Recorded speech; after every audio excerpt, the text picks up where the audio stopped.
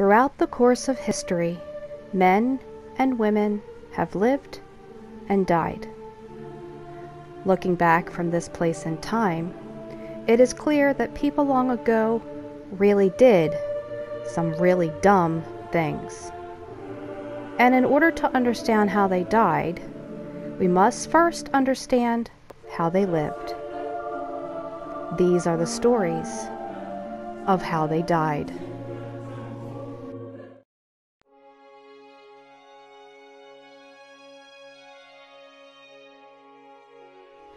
The name Pocahontas is a name that is known by almost everyone.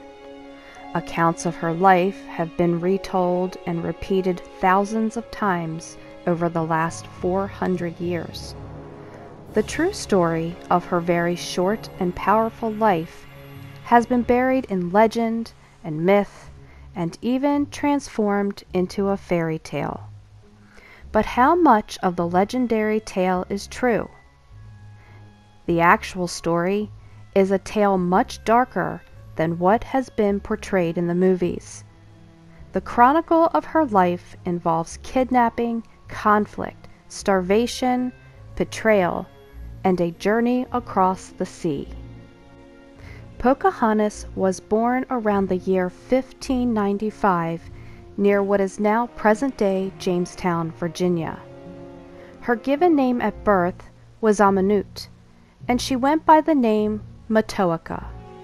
As she grew, and because of her happy and curious nature, she earned the name Pocahontas, which means playful one.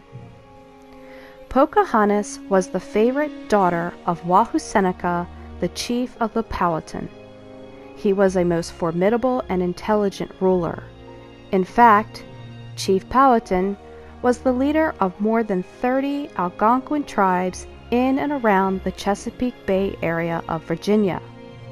In order to understand Pocahontas and her importance, we must first understand what was happening during her place in history.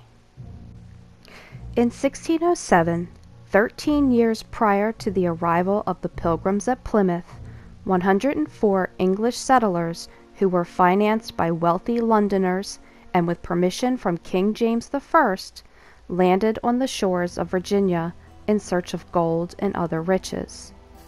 1 month after their arrival, the settlers were attacked by a band of Indians. 11 settlers were injured, and 2 died as a result of the attack. Soon after, life in Jamestown would become extremely harsh. People in the colony were unprepared to survive in an unfamiliar land. They were surrounded by food, but were unable to efficiently hunt, fish, and harvest in order to support the colony. As winter set in, things only got worse for the settlers. To the Powhatan, the colonists were perceived to be perpetually starving and searching for food. It was the leader of the colony, John Smith, who traveled through the unexplored territory looking for food and hoping to trade with the Powhatan for corn. During his search, John Smith was captured and taken to Chief Powhatan. It was this event that, years later, after no one was able to dispute the story, John Smith wrote about how the beautiful daughter of the chief rescued him from execution. However, the truth of these events may have been misinterpreted by Smith. In fact, Pocahontas may not have even been present for such an event, since she was only a young girl. Powhatan ended up releasing Smith after adopting him into the tribe as an honored son. Pocahontas was actually about 10 or 11 when she first became familiar with the colonists who settled in the area. She had become a frequent visitor to the settlement, and she befriended and tutored John Smith. She taught him the language of her people and learned English in turn. Her very playful and curious nature made her beloved by the colonists, and she would frequently bring gifts of food to help relieve the struggling settlers. By the end of 1607, only 38 of the original 104 colonists remained at the fort in Jamestown. A supply ship with more settlers and supplies arrived, but most of the supplies were lost in a fire. John Smith was now the president of the colony, and he was the only one able to negotiate with the Powhatan. Unfortunately, negotiations were failing because John Smith was unable to deliver what the tribe really wanted. The Powhatan wanted English weaponry, such as guns, ammunition, and cannons. The Jamestown Charter, however, forbade the trade of weapons, and because John Smith could not deliver, personal relationships with the Powhatans started to break down. Skirmishes were starting to happen frequently. As a result, John Smith was injured and had to travel home to England for treatment. After Smith sailed home to England in 1609, relationships between the settlers and the Powhatan deteriorated even more. The English informed Pocahontas that John Smith had died, and her visits to the settlement came to an end. Over the next 4 years, things only got worse. The settlers had really worn out their welcome. The Indians were no longer bringing food as gifts or for trade.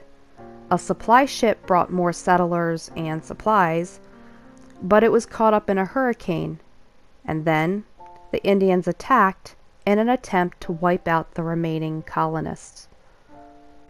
As fall became winter, plague and starvation swept through the colony. The starving settlers were now forced to eat rats. They even boiled and ate their belts and shoes, and when those ran out, they turned to eating their dead for survival. By the end of winter, nearly 75% of the colonists were gone. In the spring of 1613, the natives were now involved in open warfare with the English settlers.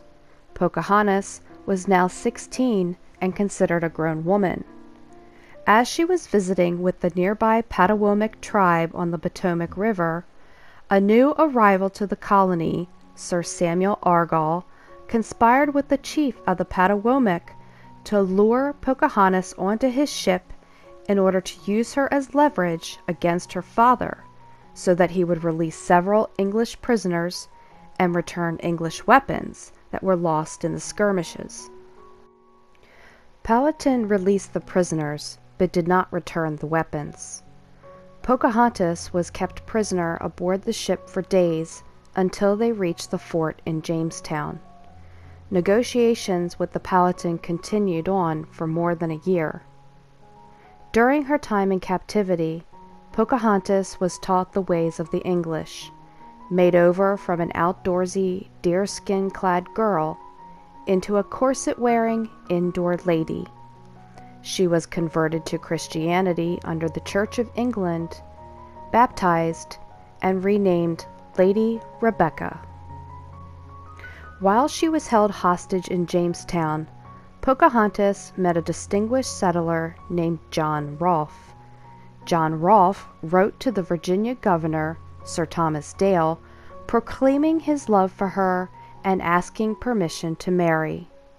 Chief Powhatan possibly saw this as an opportunity to use matrimony to help end the warfare and foster a new peace with the settlers. The governor and the chief both granted their permission. Pocahontas and John Rolfe married in April of 1614. The marriage between Pocahontas and John Rolfe ushered in a time of peace between the Indians and the English. The couple settled down for a time, and John Rolfe began experimenting with the farming and curing of tobacco. His experimentation paid off and changed the fortunes of the colony for the better. During this period, Pocahontas gave birth to a baby boy named Thomas. In the spring of 1616, Pocahontas, her husband, their 1-year-old son Thomas, and a group of other Native Americans set sail for England.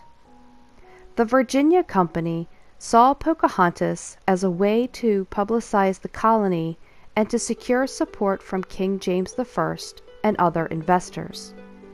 Pocahontas was now on a mission of diplomacy. We don't know for sure what Pocahontas was thinking when she first set foot in England, but we do know that London at the time was crowded and dirty.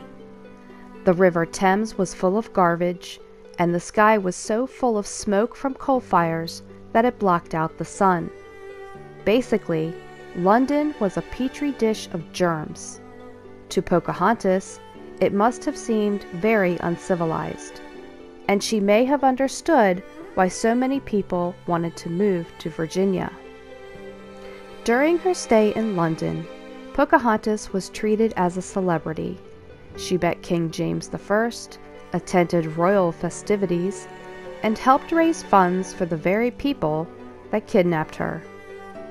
The people of England were able to see for themselves that the natives were not the heathen savages that were conveyed in stories. And most importantly, they could be converted to Christianity.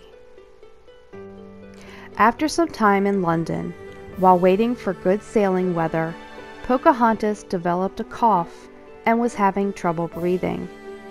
No one knew exactly what she was suffering from, but she was not getting any better, even after moving to a cleaner location in the English countryside. In March 1617, Pocahontas and John Rolfe prepared for their return journey to Virginia. They boarded a ship and began their sail down the River Thames. But before they could reach the sea, Pocahontas's ability to breathe got worse. The ship had to dock at the town of Gravesend to seek medical attention. Pocahontas died on March 21, 1617. She was only 21 years old. Her cause of death was never determined, but many assume that she may have caught one of the many rampant lung diseases in London.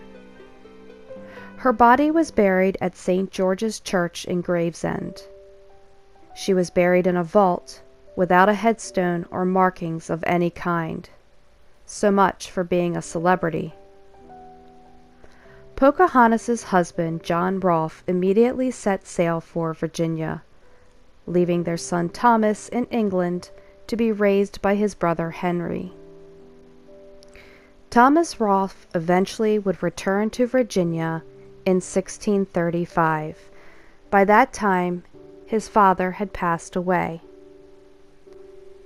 Through her son's bloodline, it is estimated that Pocahontas has more than 100,000 descendants. Pocahontas's life was cut short, but her life was powerful. The most important lesson that we can learn from the life of Pocahontas is one of extraordinary strength and courage in the face of extreme circumstances. She was so much braver and stronger than the fictionalized version that so many people around the world have come to know. Thank you so much for watching. If you would like to hear more stories of how they died, please help my channel grow by clicking that subscribe button and share this video with your friends. Be sure to turn on the notifications so you never miss a new story, and I will talk to you next time. Bye guys.